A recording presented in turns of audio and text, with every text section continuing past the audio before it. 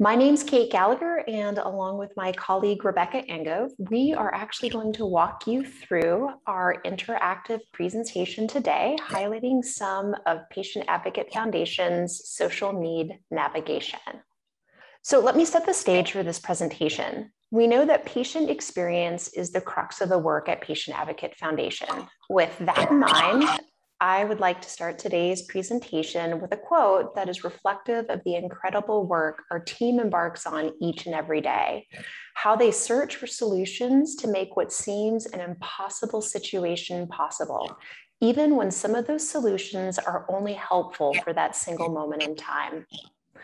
I was at my wit's end trying to figure out how to continue paying for transportation, grocery, and accumulated medical costs on my income.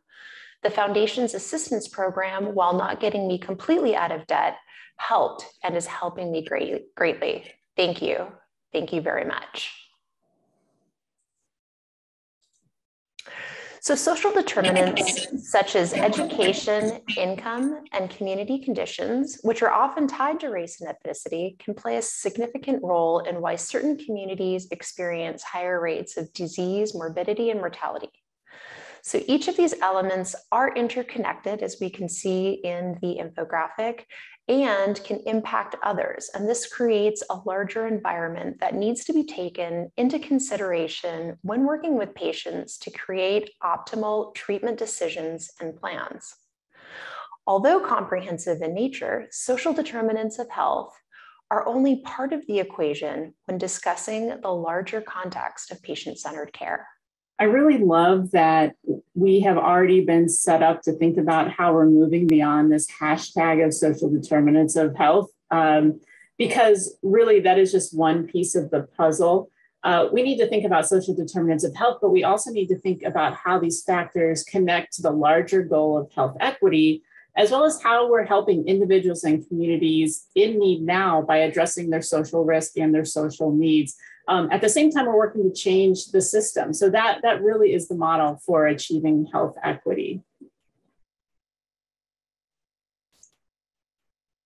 We promised an interactive presentation. And so if the technology works, we are going to ask you to use the polling option that should pop up on your screen to choose which of these factors are the most important for addressing health equity.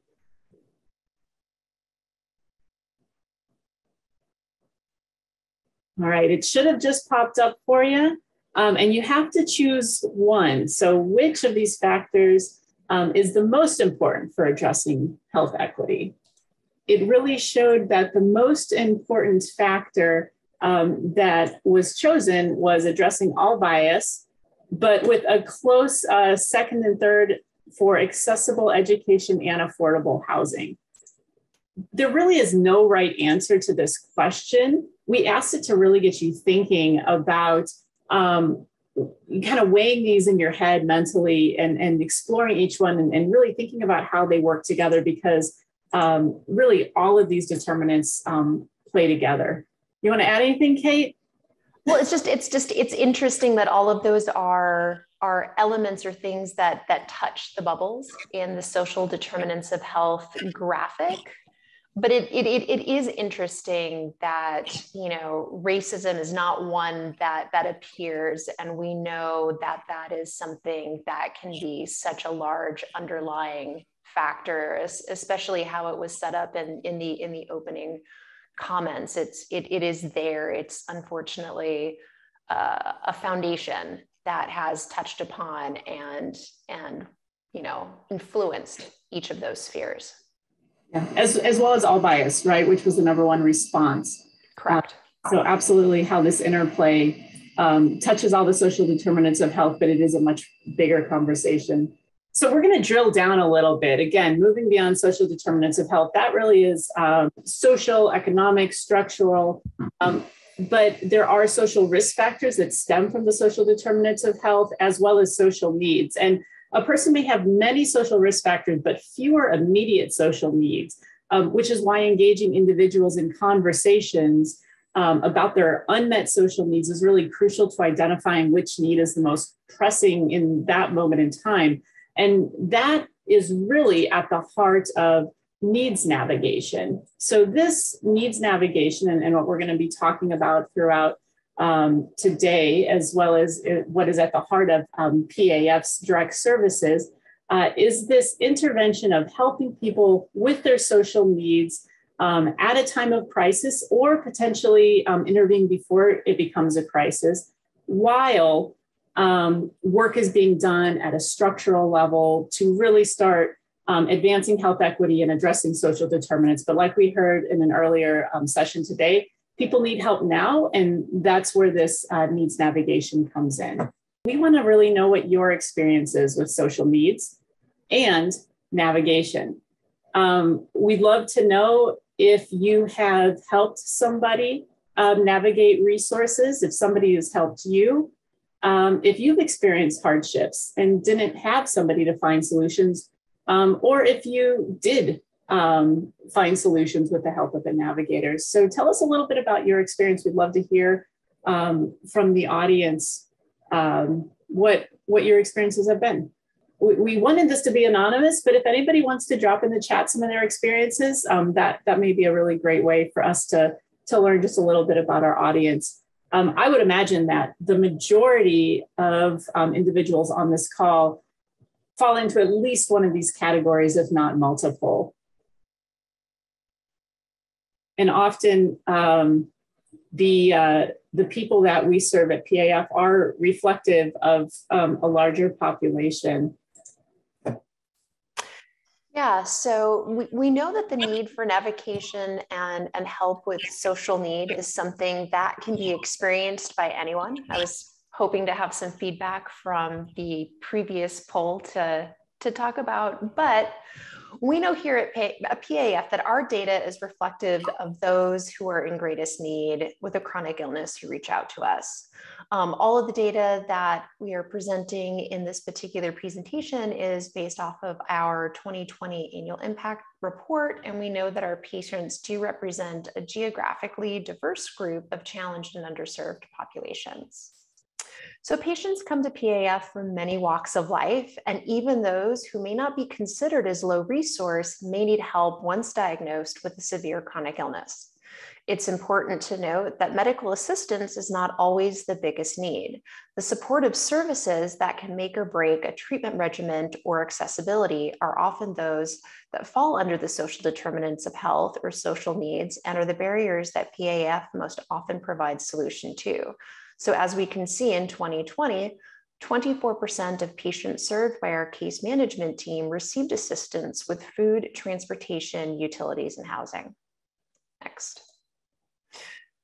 So we know that resources can take on many different faces. So those tied directly to social needs, as well as those tied to the financial aspects of medical care. We do know that solutions can be financially tangible, so cash in hand, to solve an immediate need, but often the work that our case managers do is intangible, and this can include relief through abatement of medical debt or charity care. And we've all experienced, and there's data to back this up, that the financial burden of healthcare is really increasing. It is increasing just in the experience of unexpected medical bills, unpaid debt associated with medical expenses, and the really real choices that patients are having to make about skipping medical treatment due to cost or foregoing other vital living expenses, rent, utilities, food in order to pay medical treatment. This is not just about a large medical bill. Often these healthcare costs are also about co-insurances, high deductibles, even just the out-of-pocket cost monthly for your premium. And really exacerbating some of this, and I think kind of creating this vicious cycle, is that patients and caregivers are often not as educated as they could be about insurance offerings. They may not know what a high deductible means. They may not have enough in savings to cover that. They may not understand co-insurance. And often patients and caregivers are having to make decisions about how to spend their funds. And so they often opt for an insurance product, and they may be a little underinsured because they need to keep that monthly premium down so they can pay for their other expenses. So there is a lot going on with the financial burden of healthcare, and we just see it rising year after year, that the patients and caregivers are burdening more of the costs.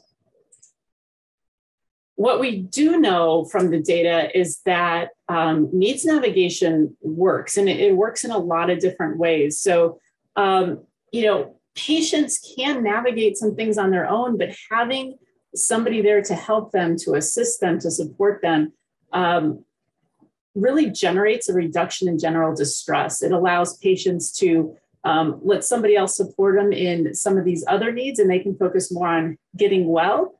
And the navigators often find resources that patients just don't know how to find or don't know how to access. We also know that patients that come through our doors improve their confidence in communication. So just by having somebody that they're working with, they're learning by seeing their navigator advocate on their behalf. They're being educated on insurance, the healthcare system, and they are watching somebody navigate and learning as they go. So patients that go through social needs navigation with us really build confidence and self-awareness in speaking with their providers about non-medical needs, their care goals, their treatment expectations, as well as navigating the more complex system of resources and insurance. So Rebekah alluded to this in an earlier slide, and we know that patients before diagnosis are probably not initially thinking about how their care coverage can impact their overall financial health and treatment decision once diagnosed. But again, as the preceding slide shows, knowledge is power. And so this intervention with a case manager gives them, the patient, the ability to start to take control of this life-changing event that, otherwise leaves them feeling like they're not in control.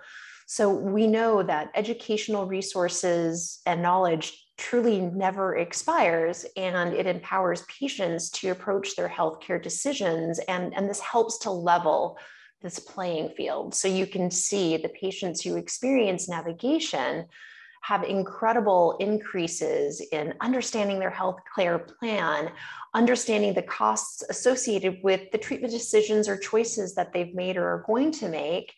And it also helps to connect them locally to resources that may be available in their immediate community. Okay, third time's the charm. So with all of that in mind, what role can understanding the patient experience of social need play in improving outcomes? And again, this is a select all that applies. And are we going to get a poll? Rebekah, do you see? Oh, third time's the charm. So please, everyone, you should be able to have the option to vote. And again, select all that apply. All right, I'm closing it up. It looks like they all came in.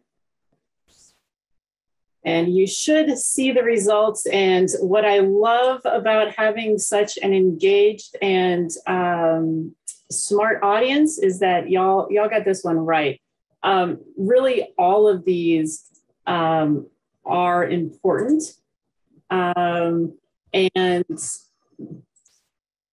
understanding the patient experience really has helped, if you will, from the bottom up and the top down. So really having patient input and documenting the needs, the gaps in resources has helped improve resources and getting patients the care they need. It really helps us understand the struggles and how patients are experiencing navigation of healthcare and affordability of healthcare to make both the policies and the direct services to help patients better. It's also really starting to seep into research. There's been more focus on including patient experiences and the struggles, the challenges, the barriers, and And I think the triumphs of patients into research to make sure that research and projects that are generating evidence really focus on what matters most to the patient and is most relevant to patients' lives. And again, this is just stepping us and moving us towards a more equitable health system. So Rebekah, I love this slide because I really think it also illustrates how the power of the case of one, that N of one, can be aggregated and translated to give a very unique and diverse population a voice that can then be used on a systemic level. Absolutely agree. And in that spirit, I'm going to formally invite everybody to join our COVID learning community. So what we're trying to do is take that single voice, that N of one, and bring together patients, caregivers, clinicians, and researchers to really focus on the COVID-19 pandemic, not just those that have been diagnosed, but the impact that this pandemic has had on everybody, their healthcare, their outcomes, and just life in general. I'm going to drop in the chat a link if you want to sign up to be part of this community. We're going to have a few educational opportunities to do some online learning. We're also going to hold a few workshops where all of these groups are going to come together and set some priorities and hopefully push COVID-19 research in the direction that patients, caregivers, and providers want to see it go.